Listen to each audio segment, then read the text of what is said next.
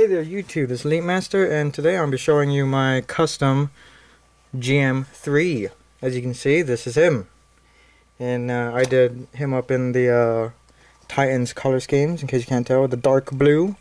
And it's supposed to be a darker dark blue, but I chose black instead because I couldn't find a dark blue. Sue me. And red and yellow. Here's a picture of the original color scheme, so drastic difference. And I like the way it turned out. Now for the colors I used let me see, what are the colors? Oh yeah, flat black. It was actually this stuff, Color Place. It's pretty good. It's cheap as all hell, so that's why I chose it. Krylon Sun Yellow, Krylon Red. No, that's not Krylon. That's just same place, Color Place Fire Red. Color Place like dark navy blue, Color Place flat black, and I used some Tamiya gunmetal on the knees, on the antenna, Vulcans, various places, and I used Tamiya silver and clear yellow on those vents, on the sides of the feet vents, and Tamiya silver with clear red for the back right there, the boosters on the feet.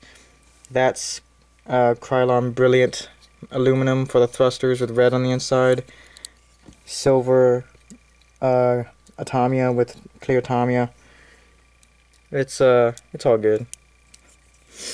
Now then, as you can see, here's in his Titans color scheme.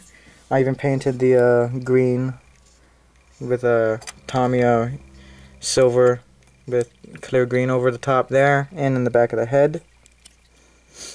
I stuck with a traditional Titans color scheme with yellow, black, and blue being the main, with a wee bit of red. So it has all the same articulation. There's nothing been changed, really. I left the gray parts unpainted just so that it moves smoother, and because I didn't really see much of a point. They were going to be gray anyway. And I couldn't find the right shade of gray for it, so I just left them as is. Now then, the whole kit's been painted, other than the gray parts, like I said. So here he is, and also, I did the shield. I was planning on making that little window right there red, but I just didn't do it.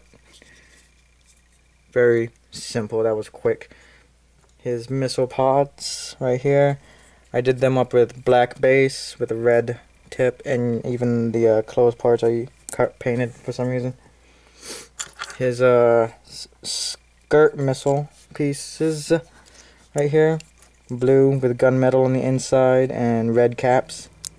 The only downside is that the red caps do leave like little paint blemish right there because of you putting them on and on. Doesn't matter though, I'm probably never going to use these. I just painted them up because I could. I painted up each of the hand covers for each hand. There you go. And I painted up the beam rifle with flat black for the base body and navy blue for the handle and the barrel. It's really not bad. I should have done the clear green thing like I did with all the others on the scope. I'll probably do it later, but I just left it as is. And I like how it turned out. It's actually not that bad, in my opinion. I have pictures on my Flickr account, so check that out if you want to see more detailed look at this guy. But yeah, all of his articulation remains, even the very limited articulation in his legs. If you want to know what I'm talking about, go watch my review of the GMIII. And now that he's been painted, that problem with the ball joint in the waist has been fixed. Whoops. That was a beam saber. One of its beam sabers. I'm just putting the shield on there. Let me see if I can't find... Nope. Nope, it's rolled under the desk. No, I'm not getting that back anytime soon. Well, while I'm talking about beam sabers, I've also painted the beam sabers. And these ones actually gave me quite a bit of trouble just because they peg in really tightly. So I was worried they'd do some damage to the paint. either on themselves or on the pegs, and so far nothing really has showed up. So the clear Tamiya paint that I've been using seems to be working its magic. But yeah, he can still hold his beam sabers. I'm just never pushing them past that, because that gets really tight after that, and I'm going to be stripping paint off at that point. Unless I take the hand apart and then put it back in. But, nah. I don't really pose him with the beam saber anyway. I've noticed that I really don't pose my kits with the beam sabers as much as I'd like to think. But yeah, that's my GMIII. Let me put on his missile racks. His cross missile spam. Show you what that looks like. And they still fit on and come back out. No problems. I just have to be more careful than usual, or they might strip the paint on the shoulder. Even though I've clear coated it, I'm always really, really careful with my kits after I've painted them, because clear coat helps to keep it from getting scratched and damaged most of the time, but if you keep moving it around, that clear coat's going to wear off eventually. But yeah, that's my GMIII. I hope you like it. I do. Check out my Flickr account to see more pictures of it. And this was Elite Master with the look at the GMIII Titans colors, which I think actually fits because it's from Double Zeta, I think. So,